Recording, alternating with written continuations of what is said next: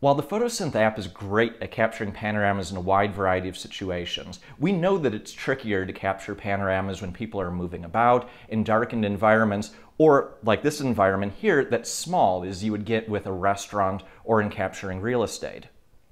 Now, the trick to capturing a great panorama in a small environment is to think about holding the device stationary while you capture.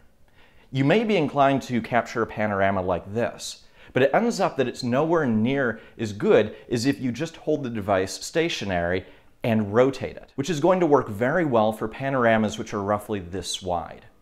If you want to capture a panorama that's a full 360 degrees, a good way to think about it is to imagine a point on the ground where you hold the device over and you just have it at a comfortable height and you move around it while you're capturing.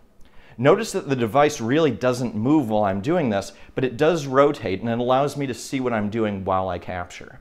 Now, this is going to give you great results to get those full 360-degree panoramas in small spaces. And as I said before, if you just want to get 180 degrees, moving the camera like this works fantastically.